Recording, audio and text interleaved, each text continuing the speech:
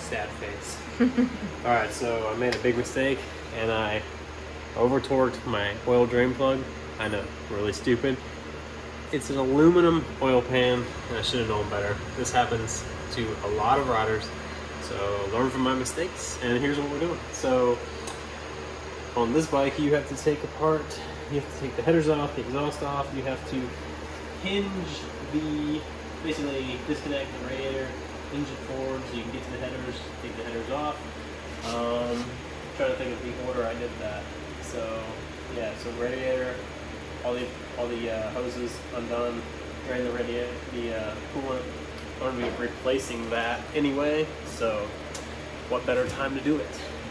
So I waited till the oil change was needed, so changing the oil at the same time, obviously, during the entire run. So drained the coolant, hinged the radiator forward, dropped the headers, exhaust out of the way. On these bikes, unfortunately, you can't drop the oil pan without moving the exhaust, which calls for all of this work when it should have been like an hour job. Now it's like a 4-hour job, but saving myself like $700, which is what the local dealership quoted me. So yeah, not gonna do that. So I'm doing it all myself. We're about to drop the oil pan right now, and I will show you.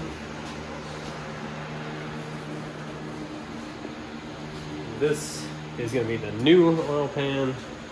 Obviously have a new drain bolt for that, gasket, so all that stuff.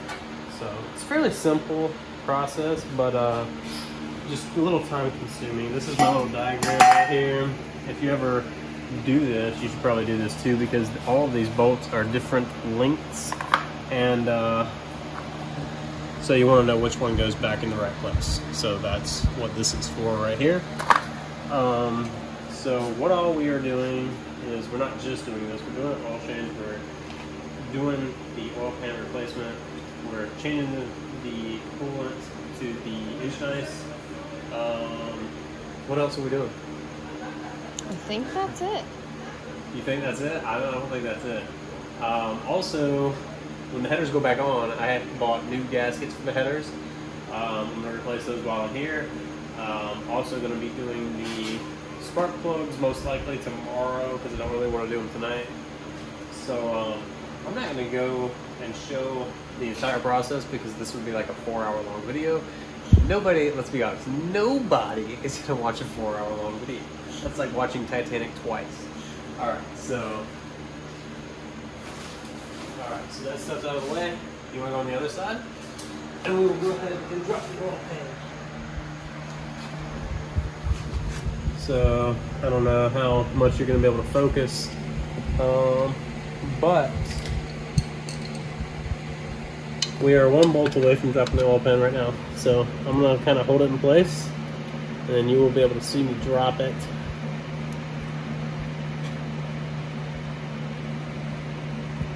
Hopefully it's not going to make too much of a mess. I've let the oil drain for about probably well over an hour now.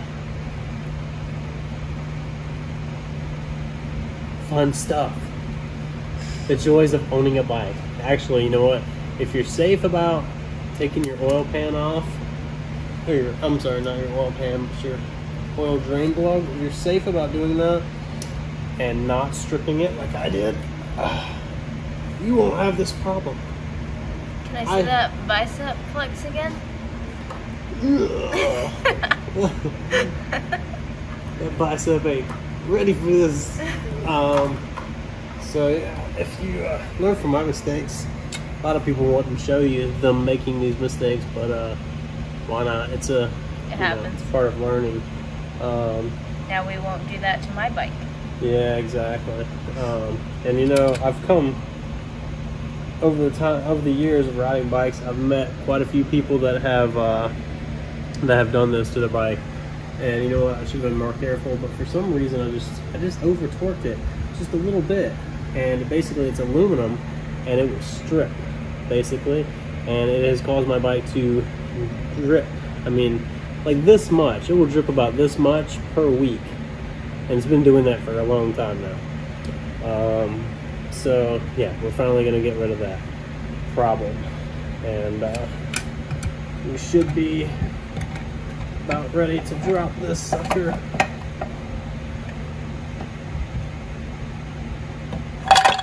That's it right there. And that's the oil pan. So, yeah, fun stuff. So this is all going to be up to place, the gasket, this entire oil pan. So yeah, fun stuff, guys. Thanks for watching, and we'll see you when I'm done with this, actually. I might show you the end process. You want to show them up inside the engine? I don't know if you'll be able to see much in there. Without getting oil on my phone? I shouldn't be dripping too much now. But yeah, that's my, man, look at my gears. They look solid. I can't see the phone, so hopefully yeah, it looks it good. Is visible. Honestly, everything in there looks really solid. So I'm happy to see that. You know, you don't want to look inside your engine if you don't have to, but unfortunately some of us make stupid mistakes, and you guys get to reap the benefits of that. So now you don't have to look inside your own engine, you can look inside mine and be like, hey, don't strip your oil drain plug like I did. Alright, so we're gonna put this baby back together and then we'll show you that later. Alrighty, day 2 update. We flushed the coolant last night. I believe we flushed it 3 times, got it nice and clear, and now it is refilled with the engine ice. Changed out the oil pan last night. That was probably the most time consuming because, like I stated in the first video, we had to basically had to take the radiator hoses off, hinge it forward by disconnecting that bolt right there. Disconnected the hoses, hinged that forward so we didn't have to remove the radiator. Took the headers off. I replaced the header gaskets when I put them back on, by the way. Always a good idea to do that. So, as you can see, this is the new oil pan, if it'll focus.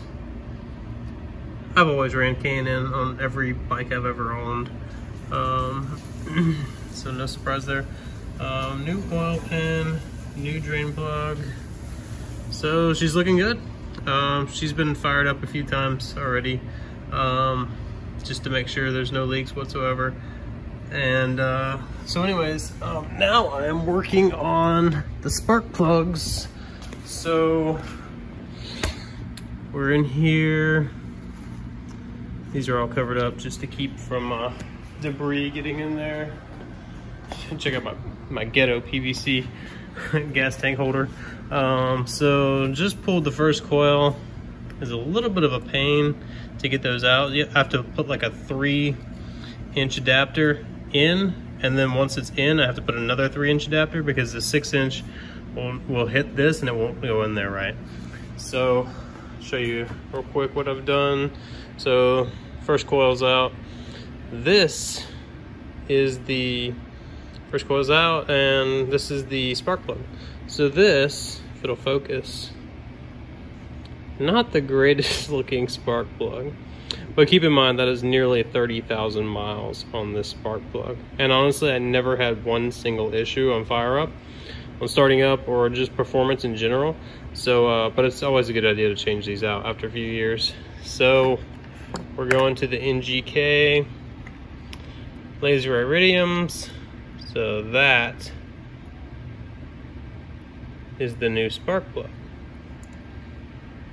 Old versus new. What do you think? Quite a bit better, huh?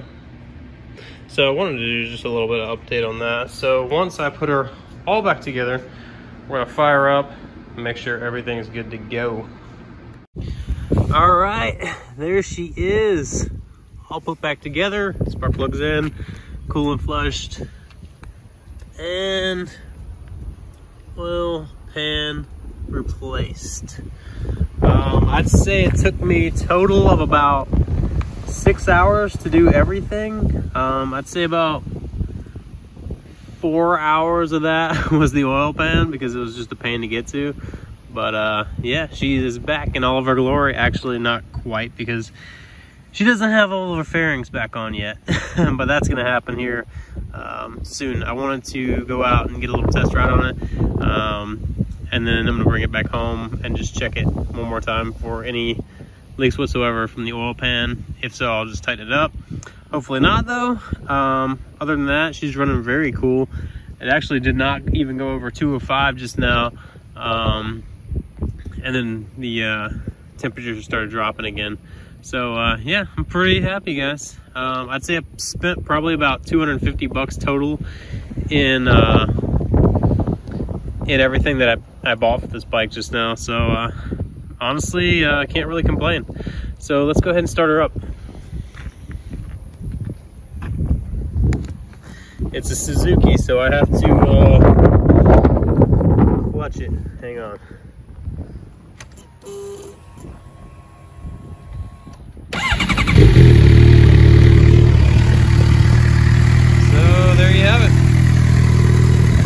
Super windy right now. Hopefully the wind noise isn't too bad, but obviously the fairings aren't put back on yet, but they will be here soon. So I'm so happy right now. Have my baby back running like she should be. Alright guys, thanks for watching. Peace and ride safe.